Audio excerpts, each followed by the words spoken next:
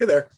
In this week's experiment, we're going to be looking at some properties of gases. And to do that, we're going to be using a relatively simple simulation of gas particles that's found online using the PhET gas properties simulator.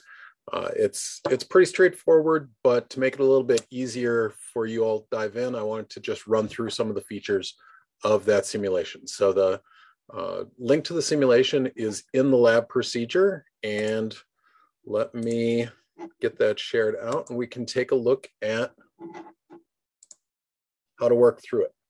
So here is the simulation. The direct link should bring you right to this page.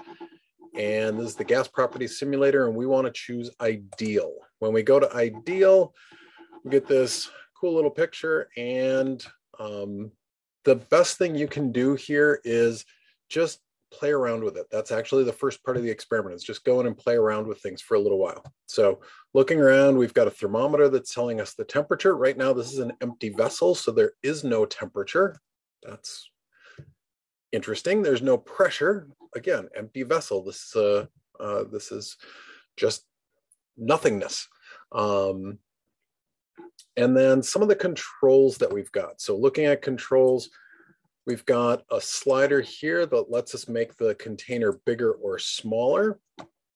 We've got a slider here that lets us release gas particles if we want to release some of the gas particles.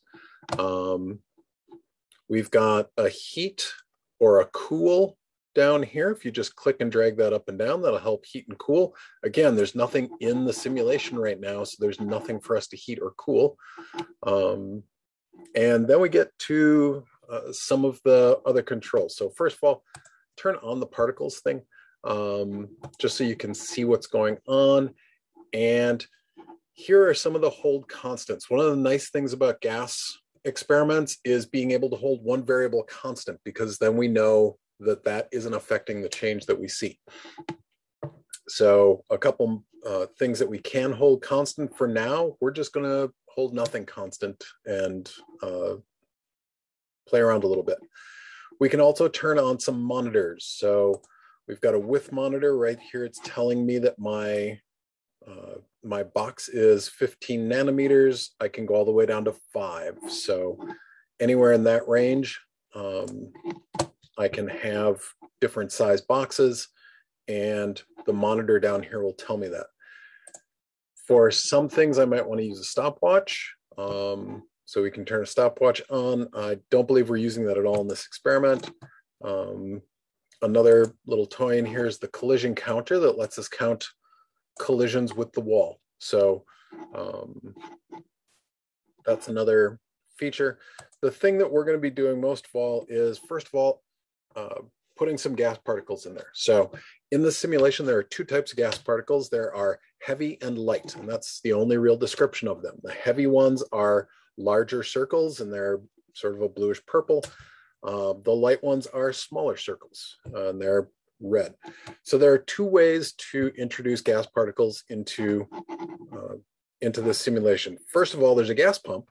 If I want to add some big gas particles, I can pump a few big gas particles in there.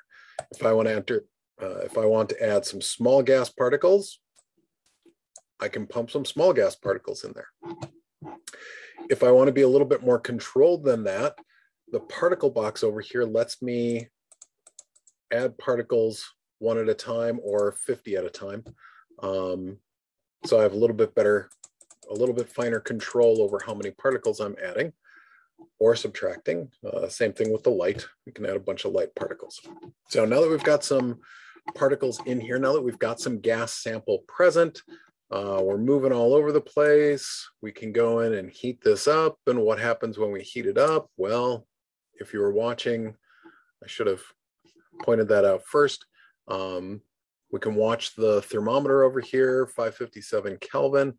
Let's cool it down and watch that thermometer. I'm going to put some ice on it, and oh, look at that. I put some ice on it and it gets colder. Great. If you release your mouse, it just snaps back to neutral. I was also changing the pressure in the process of doing that. So if we look at the pressure, we're at 9 atmospheres right now. If I heat that up, pressure starts going up. So those are pretty much the things that we're going to be working with in the experiment that we're doing. You're going to need to pay attention to temperature. You're going to need to pay attention to pressure. You're going to need to pay attention to the size of the box, which in this two-dimensional representation, the width of the box is a way of describing the volume of the box. You're going to be changing temperatures up and down and adding or subtracting particles to the simulation. So that's it. Like I said, it's pretty simple. It's pretty straightforward, but having a little bit of a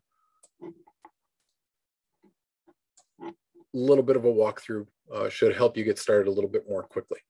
So good luck on the experiment, and let me know when you've got questions.